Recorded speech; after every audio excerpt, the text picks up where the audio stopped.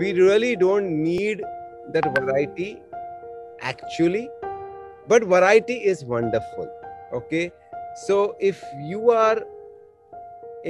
we can have one principle in life, or one person who we surrender to life, or one belief in life, or one vision in life, and likewise just one father, one mother, one wife, one child, one is sufficient for the whole world.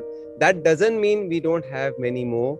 We can, but those are aligned to this one person. So this is what I have always followed, and I keep on telling everyone, follow this. I know many people, I have come across in my 32 years of this inward journey.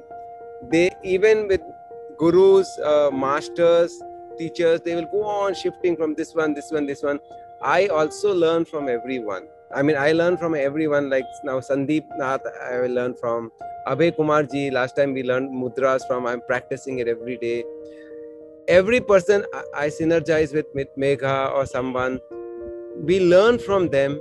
I imbibe it, but I link it with Guruji's teaching, the SSY teaching, So we must have the wisdom to learn from everyone and align it with that one principle or one SSY class or one master this way.